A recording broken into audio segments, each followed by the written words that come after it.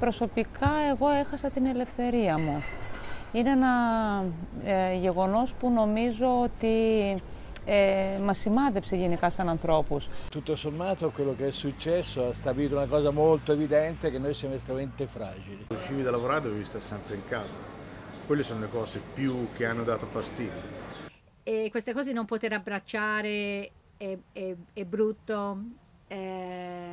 Ho paura quasi che ci abituiamo a evitarci fisicamente. Chiaramente lontano dagli affetti tipo la madre, specialmente anziana, per cui era meglio anche starci lontano. Confermato una linea che già avevo, cioè la linea di una semplificazione della vita, questo sì. Also ich habe mich immer sicher gefühlt draußen. Ich fand es angenehm, dass weniger los war auf jeden Fall. Was ich auch mitbekommen habe, es gab irgendwie mehr Solidarität. Ich habe an vielen Geschäften, an vielen Häusern Zettel gesehen, wir kaufen für euch ein, also für Leute, die halt... Αυτό που συνειδητοποίησα κυρίως είναι ότι ο χρόνος δεν είναι απεριόριστος σε αυτή τη ζωή. Qui, avendo tanto tempo a disposizione, leggevo in continuazione. Passando più tempo con i figli abbiamo fatto un po' di giochi, per esempio che in passato si faceva solamente il giorno di festa, magari a Natale si faceva giochi di tavola.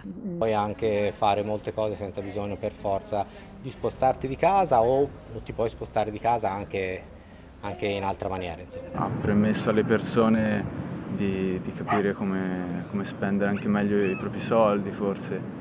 Ho fatto un disco, l'ho fatto a distanza, mixando con un amico prima a Milano, poi uno a Firenze. E volere è potere, e lì no, è scattato qualcosa che mi ha dato come dire, dei mezzi in più per portare avanti anche la creatività. Ho passato una buona parte qui, c'è una famiglia di scoiattoli, siamo diventati quasi amici. Non dico che si guardava la televisione insieme, ma insomma qualcosa del genere. Fand ich es richtig gut, dass einfach gar keine Autos unterwegs waren. Es waren einfach keine Menschen auf der Straße. Das fand ich richtig schön. Es war so richtig ungewohnt. Das ist eine Sache, die mir echt aufgefallen ist und die mir danach auch, ich fand es danach eher störend. Also das ist eine Sache, die ich quasi positiv mitgenommen habe. Allora, il cambiamento, più che nella città, il cambiamento negli altri lo vedi nella misura in cui gli altri hanno deciso di cambiare. Perché se tu non decidi di cambiare non vedrai mai un mondo esterno. Se tu non cambi dentro non potrai vedere qualcosa di cambiato all'esterno.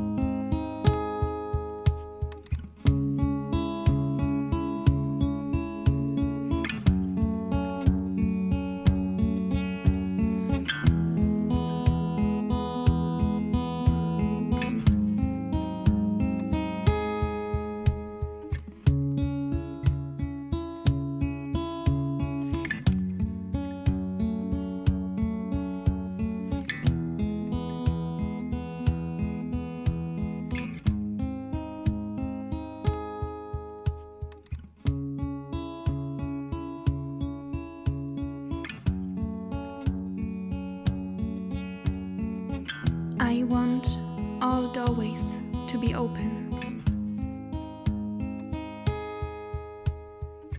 I want the last bit of insanity crawling up my window and push me into uncertainty.